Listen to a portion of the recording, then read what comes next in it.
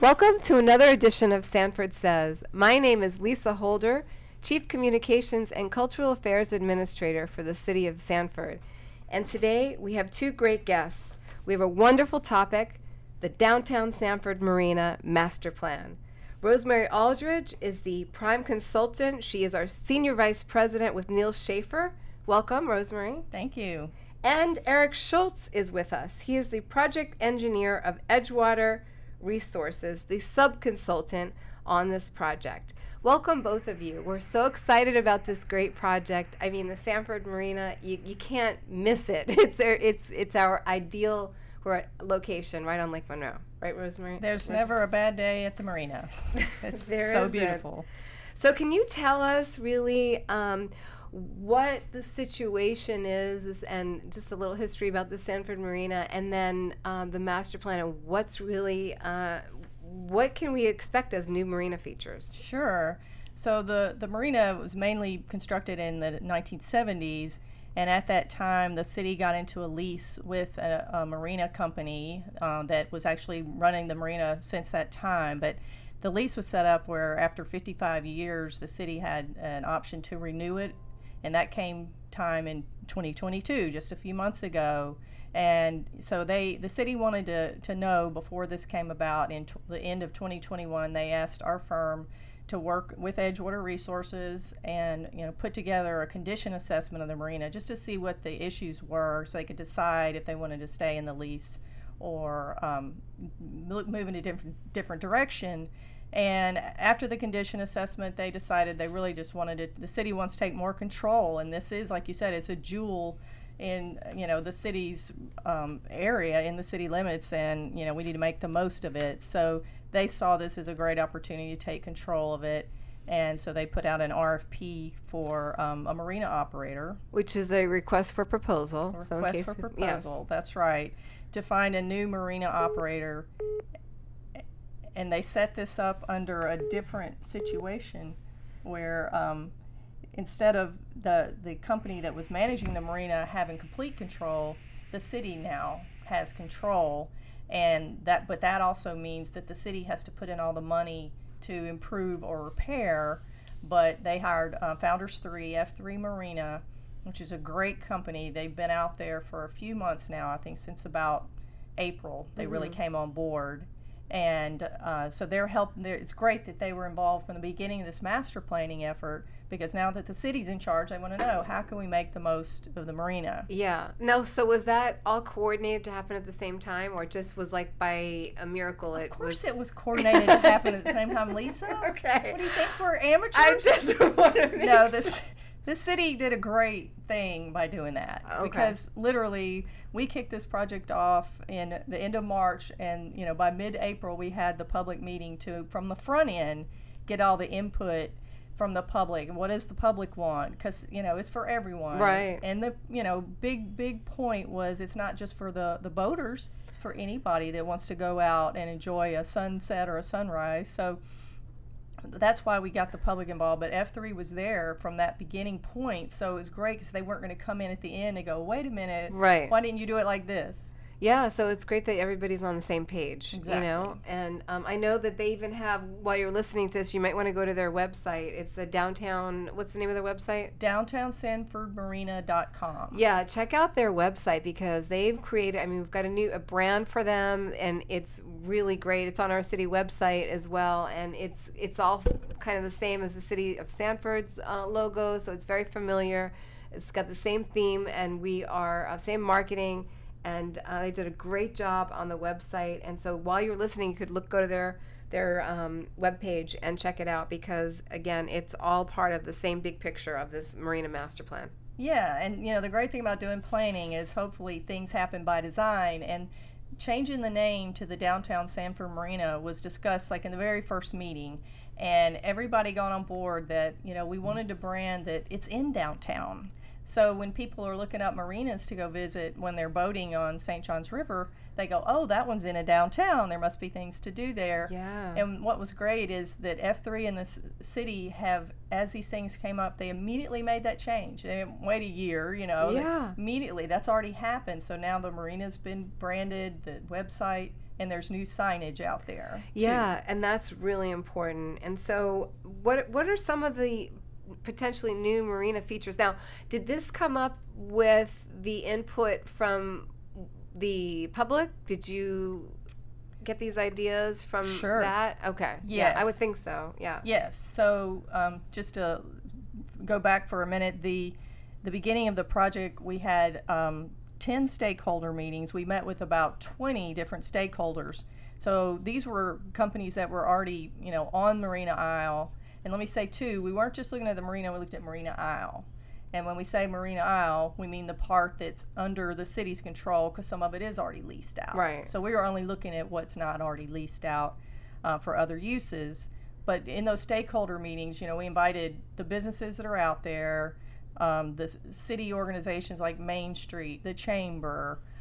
We even brought in a company that has seaplanes in Tavares who was interested in, bringing seaplanes. So we looked at new things. We looked at what are the current people want. Yeah. And then brought in all the boat owners, the powerboat owners, the sailboat owners, and then had a big public meeting, the charrette style meeting where, people come in and can give comments. And so, Lisa, back to your question, that's where we had options, like what would you like this versus that, would you like more pavilion picnic tables, or would you like a bigger bigger boat storage, what do they like? And that's where we got a lot of input. Yeah, and so that seems really great, because really when you're working in the local government arena, it's where the rubber meets the road. It's closest to the people, and these public meetings are so important because they do take your comments and concerns into consideration, because it's your Sanford Marina, Downtown Sanford Marina, right? Right. So. And yeah, let me mention how that is also reflected in the way our team is set up. So Neil Schaefer is a local firm, and some of our staff have lived in Sanford 25 years. I've lived here 10 years. We kind of understand the local culture and what people want, from being around. Edgewater is an expert in marinas, all over the world. So, they're kind of focused on how can we best serve the boaters and, what makes it a better operating marina. Neil Schaefer's more focused on what we call the upland side, which is the land, The upland. Upland. Yeah. Okay. So what's out of the water? I see. So, can we bring in more restaurants? Can we have more shoreline devoted to the public and not just boaters?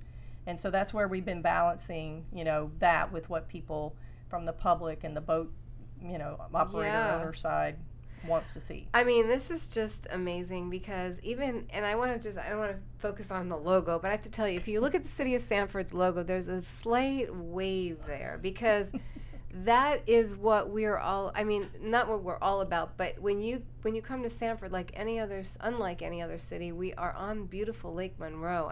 There's just something just magical about it. And so it's incorporated into our branding and just our being here in the city, it's the marina. And how many cities can say, well, we have a marina like this that's on the St. Johns River, plus all the other amenities we have here in the city, airport, train. So I'm going to let you talk. No, you're right.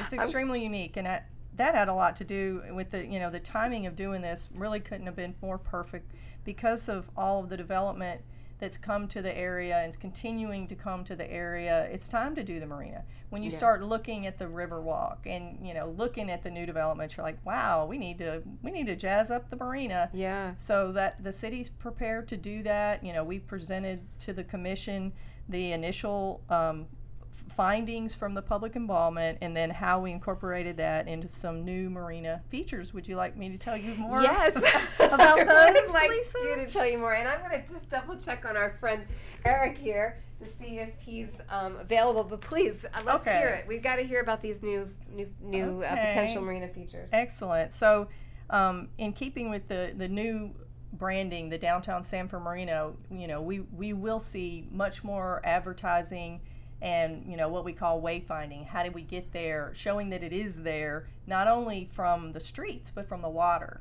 and getting it out on marine navigation websites and things like that. That's so cool. So looking at it from both ways. But interestingly, when we did the public comment, we put out a survey on SurveyMonkey, which you helped us to distribute.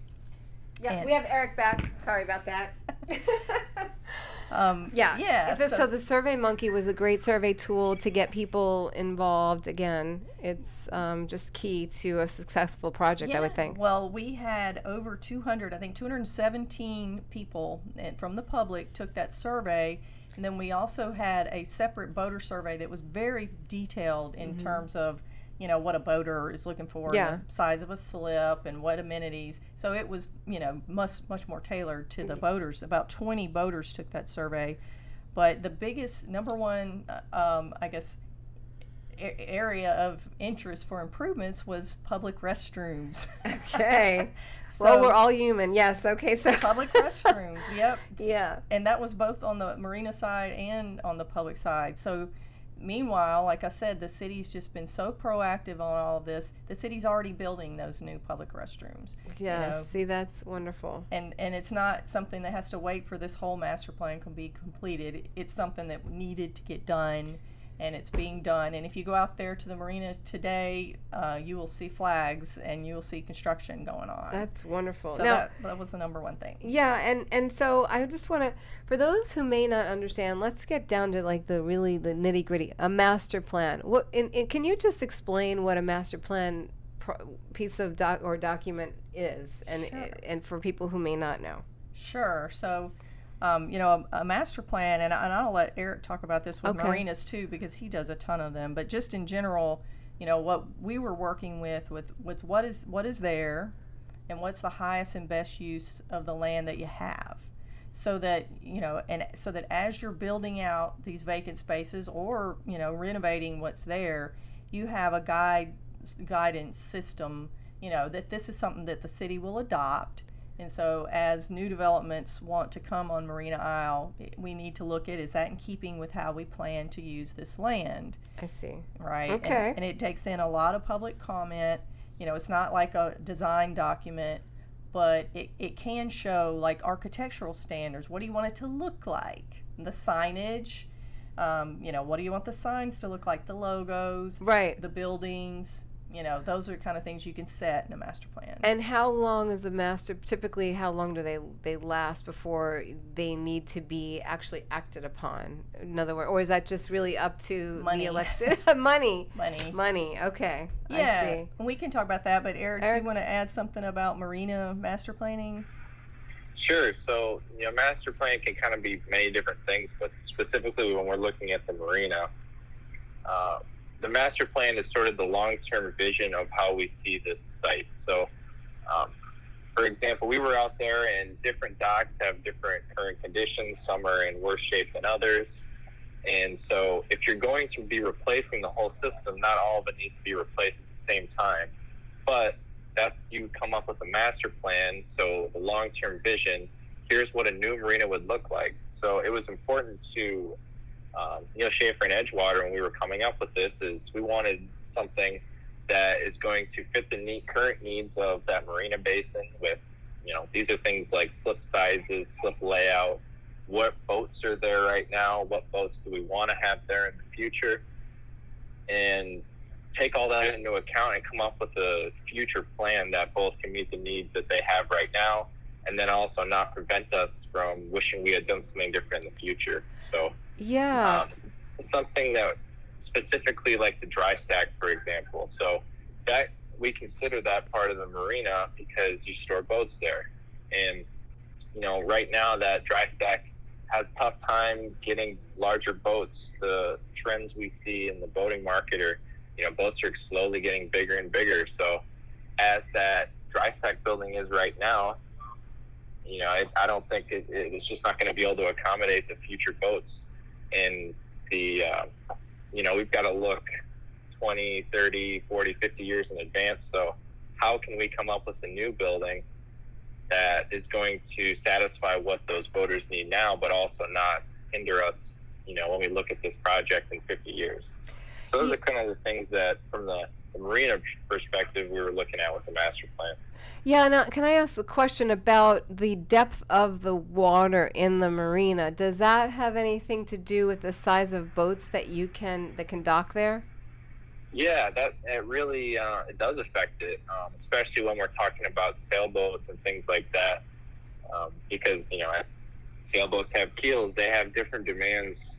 The term we'll use is like draft, how deep that boat is in the water. So if we have a shallow basin, we're going to be limiting ourselves to some pretty small boats, and so that is something. Even though you might not physically see it, that is actually something we took consideration with when we came up with the master plan. Where do we want the sailboats? Where do we want to put the power boats that might not need as much water depth?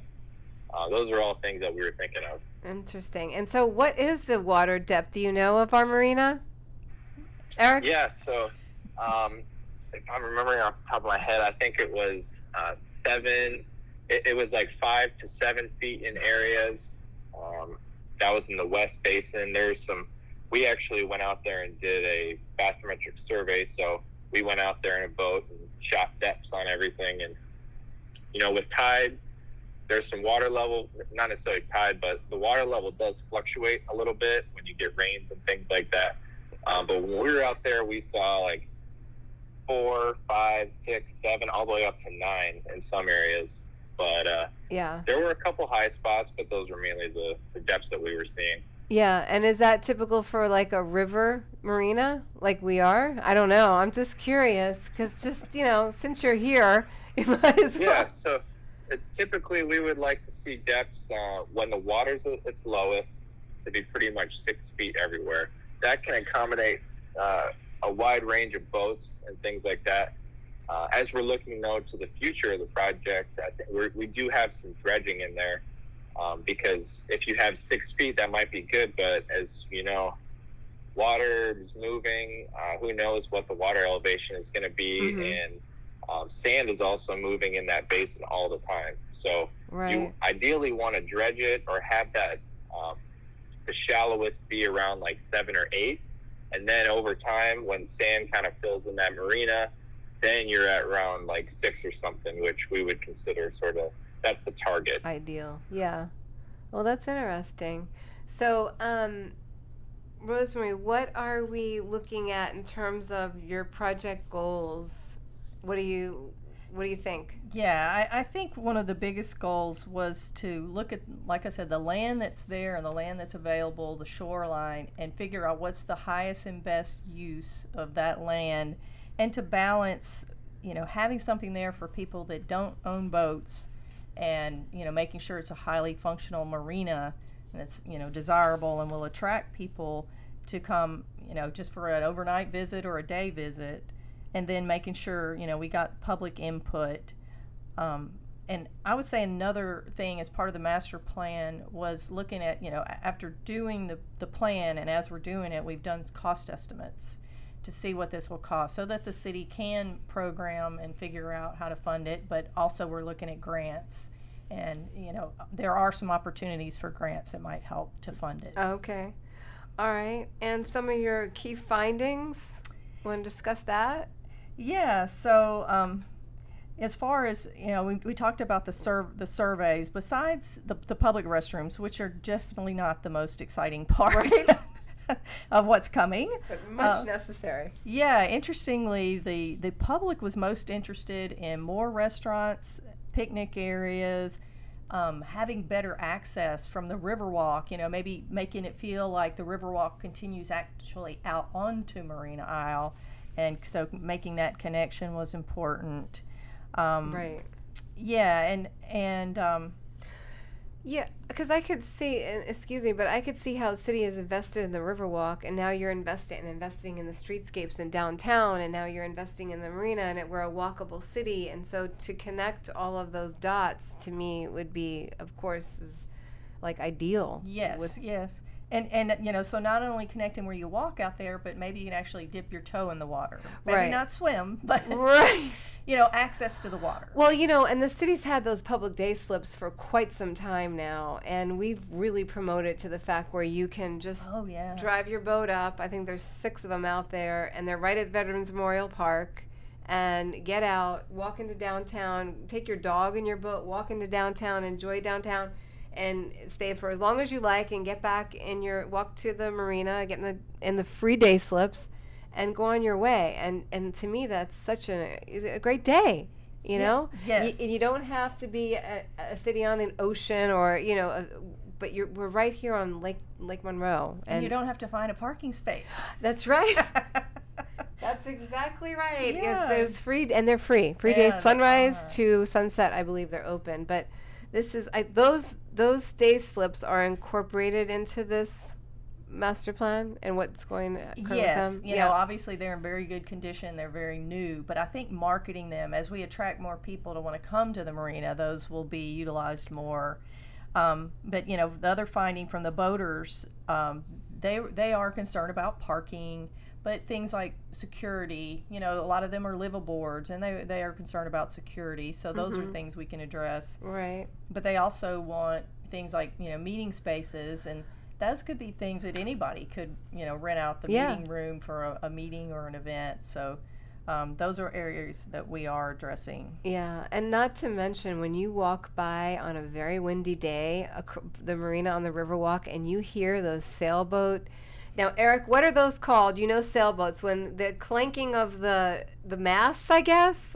Do you know what I'm referring to, Eric? Yeah, all the lines on the mast. Yeah, I mean, and all like the riggings and things like Yeah. that. Music, right? and that sound with the view of the sailboats is just with the moonlight and just everything. It's just so awe-inspiring, and for me at least. But so that's what makes Sanford so special, is you have a little bit of everything, and our marina is truly a jewel, like you said.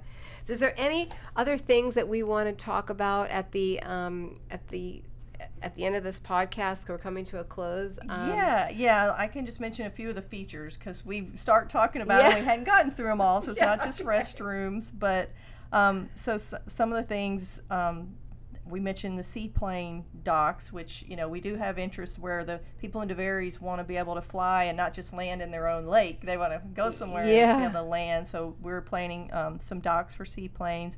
One really exciting thing I think everybody will be happy about is we'll have a fishing pier. Okay, so there's already a breakwater wall on the east side of the marina that's just there, you know, for wave attenuation, but it will be expanded where you should be able to walk out on it or be out there fishing. So that'll be a big change to be able to get out, you know, on the water and fish. So where will that be now? If you know where we're talking about, Marina Isle and Veterans Memorial Park. So east kind of of that. where Sanford Avenue comes out on Seminole Boulevard, right out from that, right across from the Civic Center is that wall that we're talking about building, you know, basically a pier on. And then, of course, the docks will be much improved, and the facilities, like the utilities and pump outs and all of that, will be new. But there will be opportunities, like the building that's there now that houses the restrooms. That building will be reconstructed where it'll have a cafe that overlooks the marina, and you can go in there if you're waiting for the river ship, or just go in there to have a drink or a coffee. So more restaurants was a big goal, and Eric talked about the dry dock storage building, which is just that huge concrete looking building out there. That building, the goal would be to replace it with a bigger, more modern facility to accommodate bigger boats. But also you see in a lot of the marinas around the base of it, they'll build, shops and retail and restaurants. So that's a place where we have, tucked in more opportunities. And then the Riverwalk, we have a trail, a 10-foot trail that connects to the Riverwalk, goes all the way around, the eastern portion, which is not under lease. Yeah. And then there's an event lawn that will be in the northeast corner where the picnic pavilions are. We have that planned for what we call a palm garden event lawn. Oh, nice. And so it will be a expanded version of what's there now, a palm garden. And then we're looking at trying to incorporate maybe a little bit of beachfront that will not be the seawall that's there. Some people are concerned about children being out there because you fall off the seawall. Yeah. And it's not too easy to get back No. up. But if there was an area, there is a little bit of area left along there that doesn't have a seawall, that maybe that could be more like quote unquote beach, where you Gotcha. could, walk out and touch the water. Okay. So those are some of the key things. Okay. All right. Well, that's wonderful features, potential features. And so is there any, Eric, do you have any last words that you may want to say?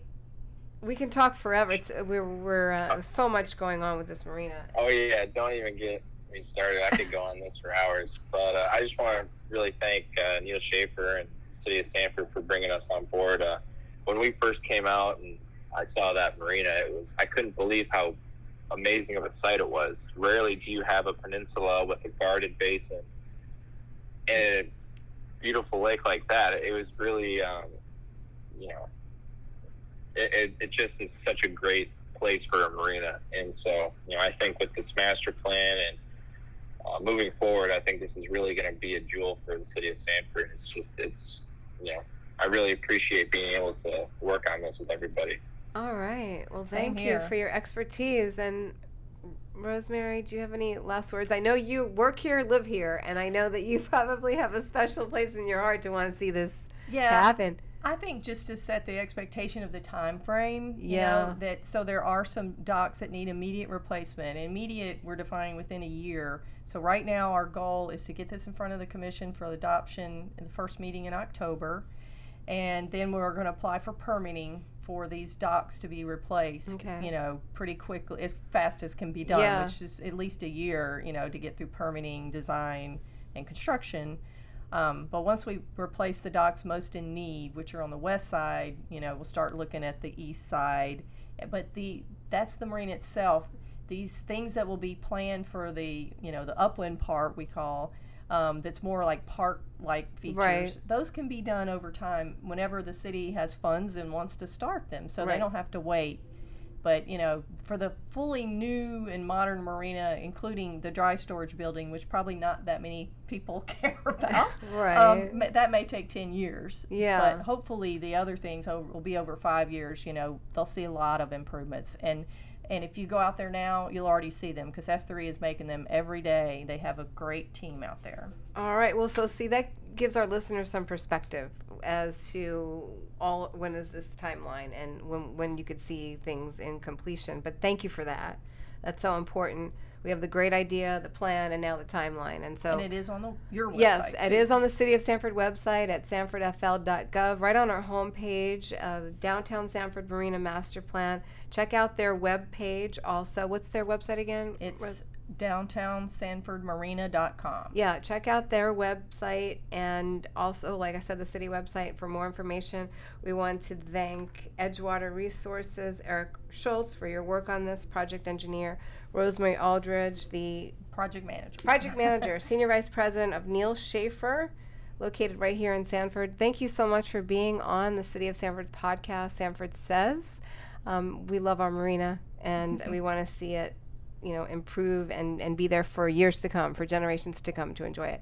This is Lisa Holder, Chief Communications and Cultural Affairs Administrator for the City of Sanford. You're listening to Sanford Says.